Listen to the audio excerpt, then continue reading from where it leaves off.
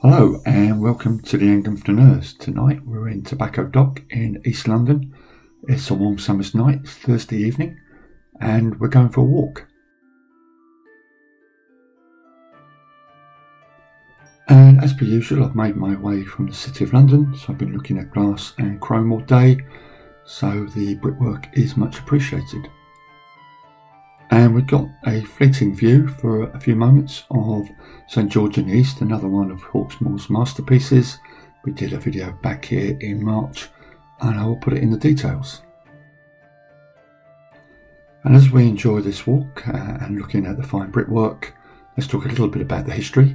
Tobacco Dock was part of the London docks designed by Scottish civil engineer and architect John Rennie. And to the viewer's relief, that will be my last mention of brickwork tonight. The warehouse was completed in 1812 and primarily served as a store for imported tobacco, and therefore the name. The docks had closed by 1969. Containerisation and the growth of ports like Felixstowe and Tilbury, with their ability to handle much larger ships that carried the containers, facilitated this decline. After the London Dock Company closed in 1969, the warehouse and surrounding areas here fell into dereliction until it was turned into a shopping centre which opened in 1989. But if your memory goes back to the late 80s and early 90s, it was a poor time to make investments. Interest rates were at record levels, around 15% for a certain amount of time, and within 2 years the shopping centre had closed. And for 2 decades Tobacco Dock stood largely empty. It was used as a barracks for the military personnel, providing security during the 2012 London Olympics.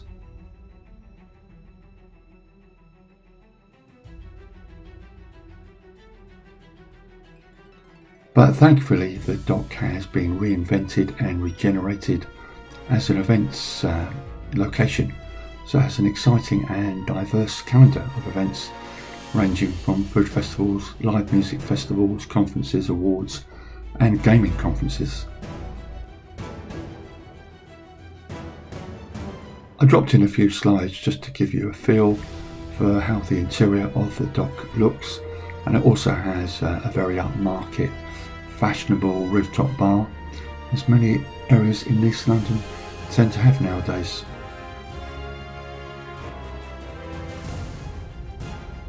The shopping centre had been the idea of Brian Jackson and Laurie Cohen, who conceived a shopping centre with specialist outlets as well as high street names and other tourist attractions to rival Covent Garden. The architect of the shopping centre was Sir Terry Farrell, and the whole scheme cost almost 50 million. The idea and the scope behind the shopping centre was very, very ambitious to say the least, but maybe it was just too early in the regeneration of Docklands and the East End of London. 2 replica ships are moored on the ornamental canal, and that's the canal we're going to walk down. Three Sisters is a copy of a 330-ton ship built at Blackwall Yard in 1788 and which traded until 1854, taking manufactured goods to the East and West Indies and returning with tobacco and spices. The Sea Lark is a copy of an 18th century American-built schooner which ran the blockade and was captured by the Admiralty during the Anglo-American War between 1812 and 1814. Also, I've dropped in a shot from Google Maps just to show you where we are in relation to East London, the Thames and the City of London. I dropped in a print of Tobacco Dock as it looked in the mid-19th century, and you can see its close proximity to the Thames Shadwell Basin, and we'll explore the link between the dock and the Thames later on in the vlog.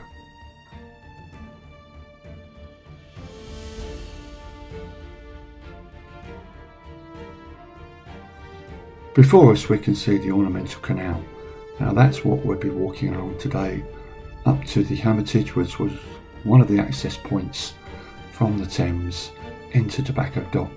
Another access point initially was Wapping Old Stairs, and Shadwell Basin was developed in about the 1830s to add another access point.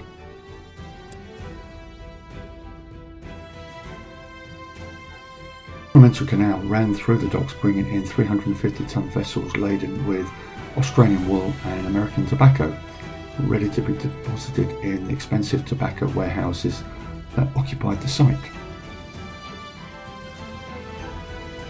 Once again, my camera work is slightly wonky, but I promise you it does improve, but only just slightly.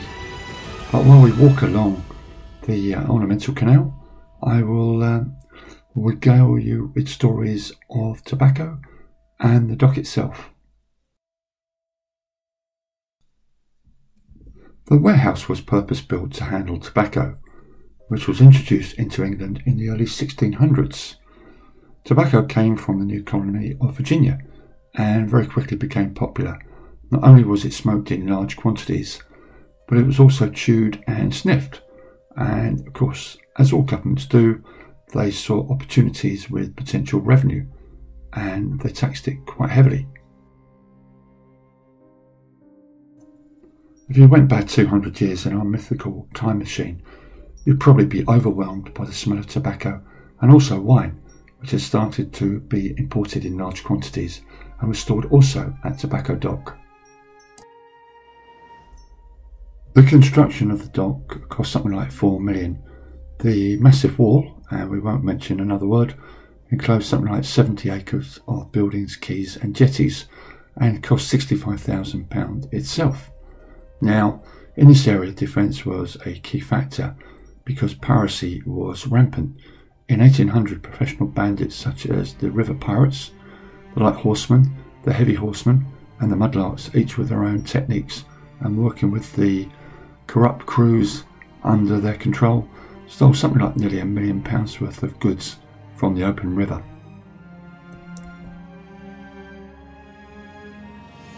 Not only did the docks have to contend with humans behaving badly, but with all the ships that were moored here, there really was a problem with rats, and the dock itself employed something like 300 cats and dogs to really control that population.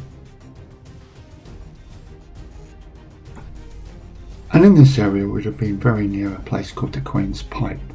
Now you won't see it today, but it was the popular name for the furnace that burnt defective tobacco and other goods on which duty was not paid.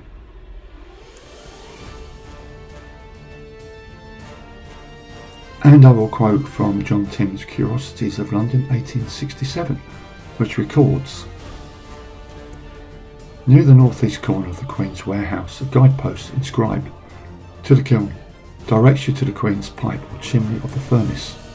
On the door of the latter and of the room are painted the Crown Royal and VR. In this kiln are built all such goods as do not fetch the amount of their duties and the customs charges. Tea, having once set the chimney of the kiln on fire, is rarely burnt, and the wine and spirits are emptied into the docks."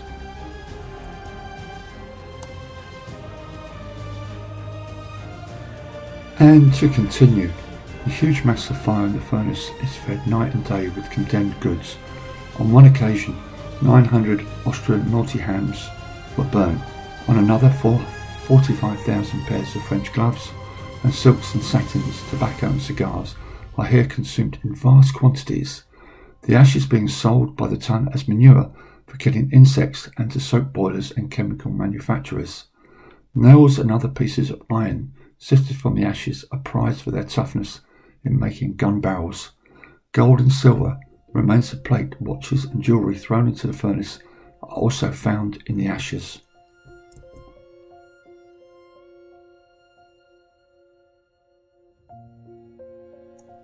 Another industry associated with Tobacco Dock, and not unsurprisingly, was cigar making. Many of the cigar makers were Dutch, and their normal working day was from 8 AM to 7 PM, or with overtime up to 11 PM, with half an hour for lunch and half a day on Saturday. They earned between 4 shillings and 14 shillings a week, and they worked speedily, spreading a leaf of tobacco and making gashes in it, then taking fragments of tobacco leaf and rolling it up, cutting it against a guide to a given length, and finally taking a narrow strip of leaf, rolling the cigar into a spiral and twisting it at one end.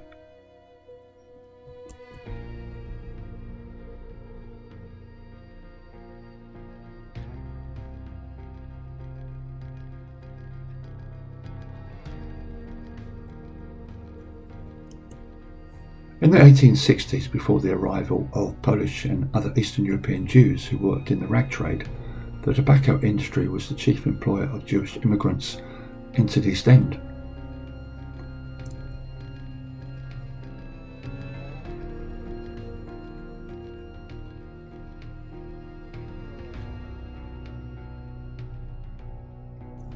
As we walk along the canal, you can see that the area has undergone much generation over the last 20 to 30 years.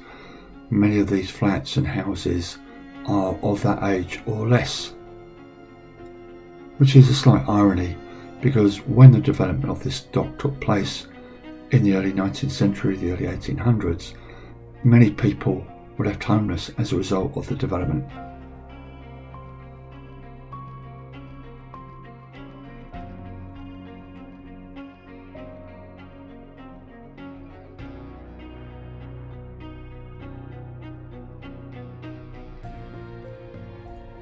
As we look ahead and in a slightly left easterly direction, we are looking towards Shadwell Basin, which was another entry point into the dock from the Thames.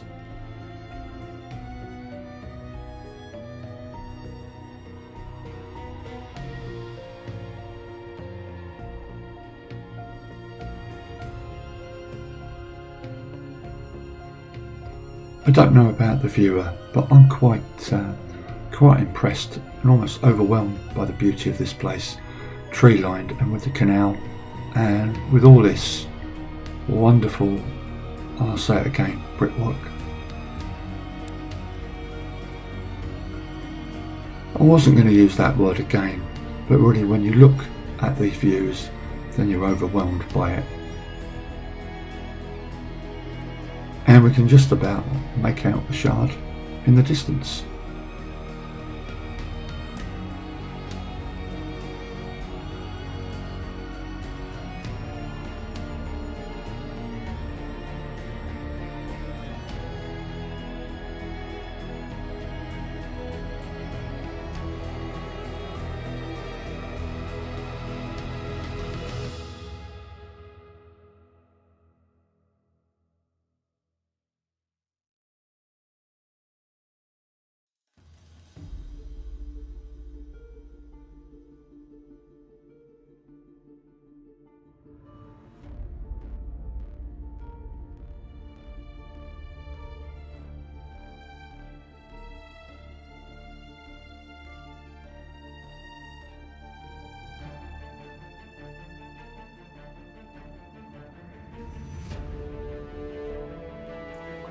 Tobacco Dock, as mentioned previously, was not just known for its storage of tobacco, but for other goods as well, and a report of the dock from the 30th of June 1849 reports the dock containing nearly 15,000 pipes of port, over 13,000 hogsheads of sherry, 64 pipes of French wine, 796 pipes of cap wine, nearly 8,000 cases of wine, over 10,000 hogsheads of brandy, and 3,642 pipes of rum.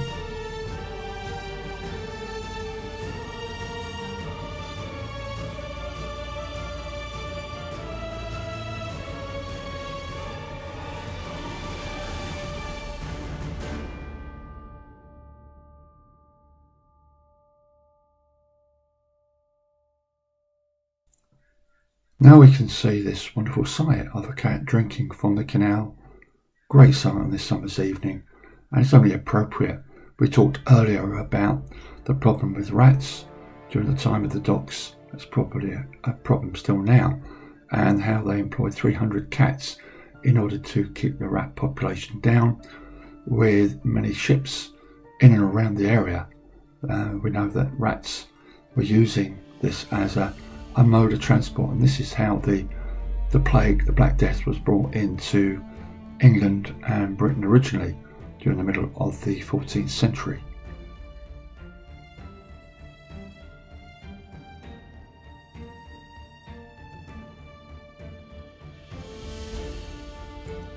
So for the next few minutes or so, I'll keep quiet and I'll just allow you to enjoy the background music and the views on offer.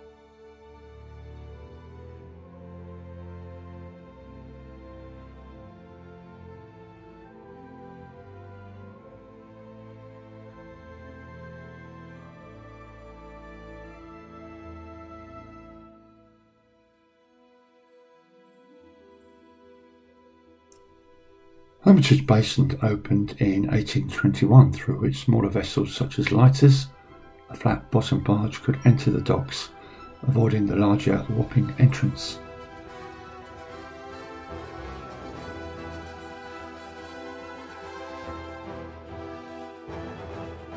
The basin was closed in 1909 but not filled in, and since then has become an attractive feature with water lilies. Before us we can see the famous Roper Circle sculpture by Wendy Taylor, CBE, English artist and sculptor, made from ship's hawsers, a nautical term for thick rope used in mooring or the towing of ships. So I'll finish the vlog with this one last look over the canal. I hope you've enjoyed the vlog, and that's it from the Angling Flaneurs. Hope to see you again soon.